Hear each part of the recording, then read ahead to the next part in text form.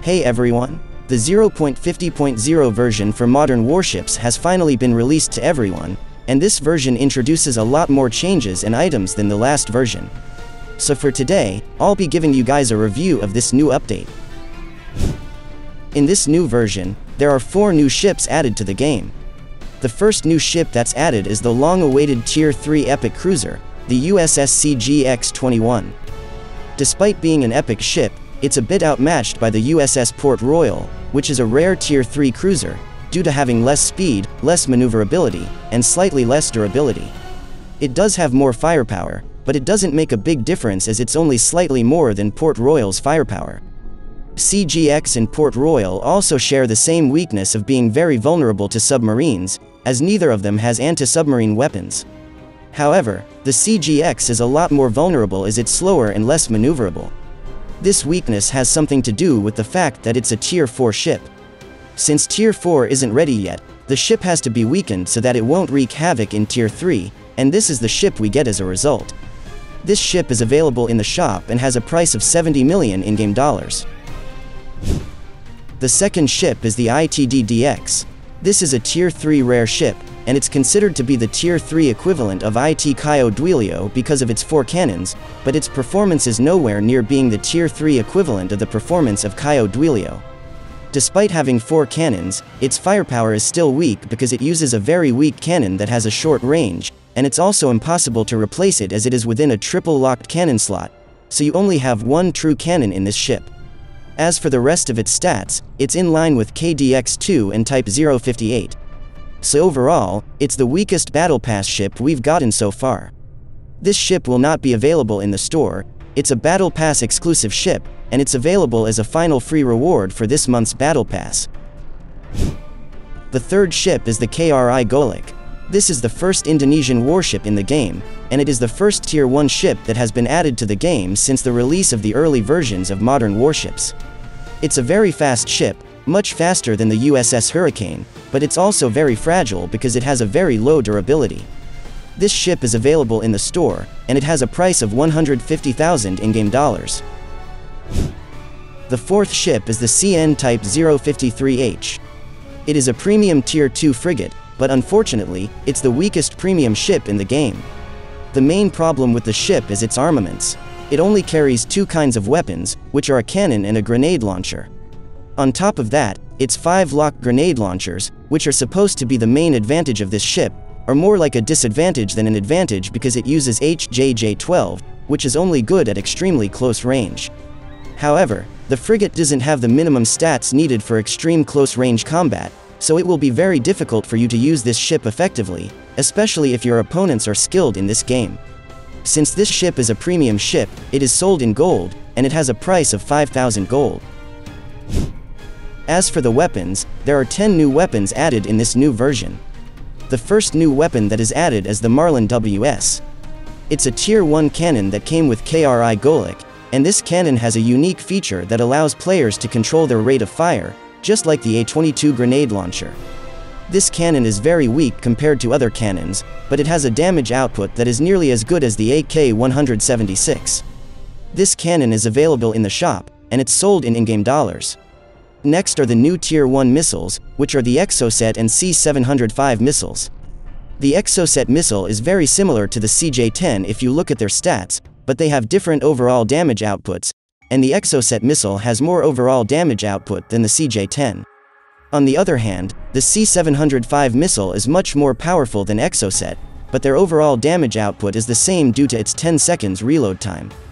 These 2 missiles are available in the store, and they're also sold in in-game dollars. Next is the HJJ-12.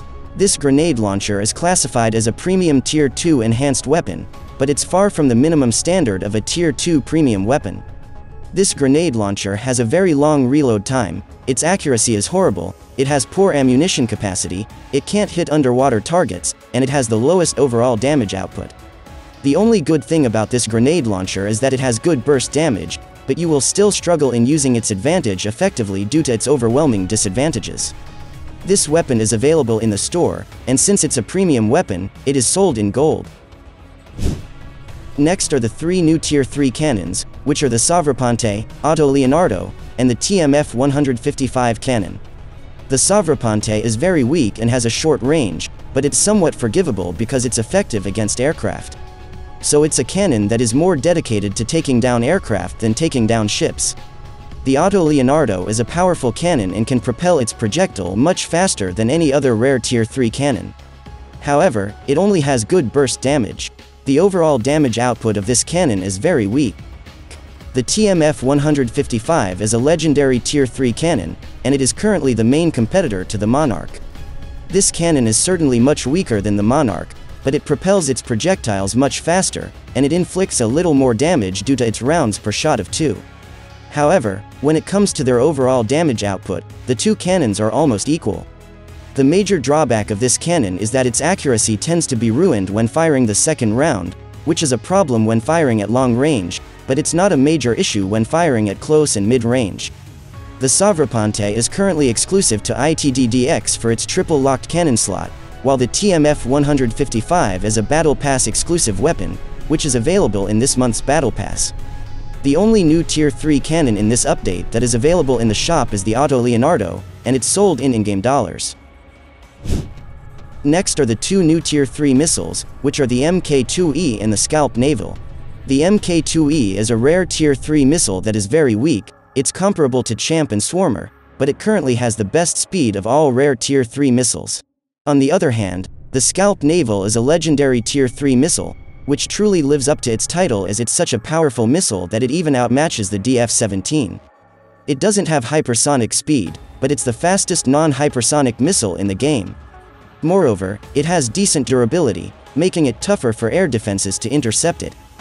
These two missiles are available in the shop, and it's sold in in-game dollars. Next is the new Epic Tier 3 torpedo, which is the A244 SLWT. It's weaker than the torpedo added in the last version, and it's even weaker than Mark 48, but its overall damage output is slightly better than Mark 48 thanks to its incredibly low reload time. This torpedo is available in the store, and it's also sold in in-game dollars.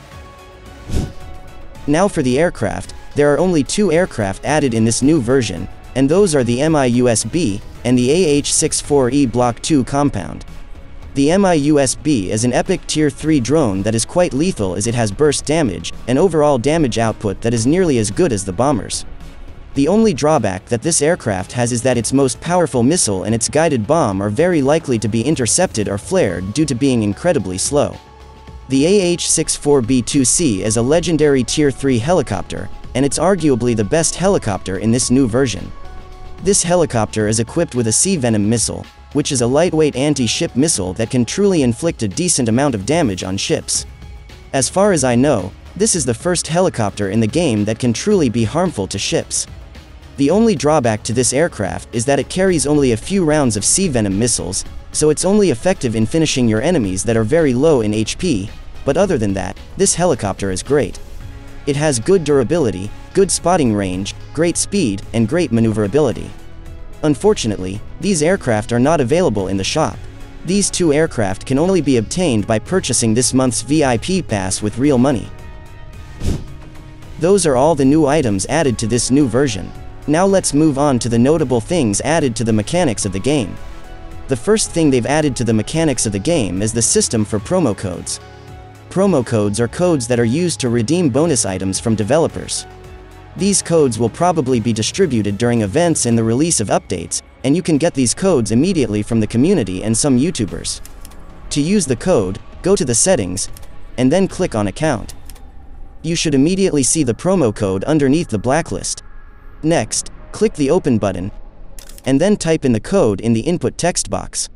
If you enter the code correctly, you should be able to receive the items within that code. Keep in mind that the codes that will be given could have limitations, so keep an eye out for the developers' announcements, and use the code immediately after acquiring it. Next is that they've added a new behavior of aircraft which accurately attacks its target, and automatically returns to the ship for ammunition and repairs when needed. But after it was implemented, aircraft don't attack very often anymore, and they often return to the ship to steal the replenishments, which is very annoying because you can't immediately get a replenishment for the aircraft you're using without waiting for another couple of seconds. I hope that the developers will fix this problem as soon as possible, as it only added more frustration to the gameplay of the carriers, which is already very frustrating. Next is that they changed the system for acquiring the points needed for the tournament. To acquire points for the tournament, you have to win the match so that the points that you generated within that match will be reflected on the leaderboard of the tournament. Now the strongest players are the only ones that can acquire hero and legendary status. They've also redesigned the offline map selection, and they improved the UI for aircraft. Now they look awesome and very interesting. Those are all the notable things added to the mechanics of the game. In the gameplay, there are only two notable things that were implemented.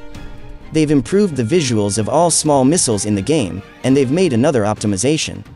The FPS in this new version is now much stable than before, as it doesn't often drop to 20 FPS anymore, and the game can reach and maintain 50 FPS in the middle of the match. However, this is only from what I experienced on the game on my phone, but I've heard a lot of players in the community saying that the game has also improved on their devices. So I guess I can say that the optimization successfully worked.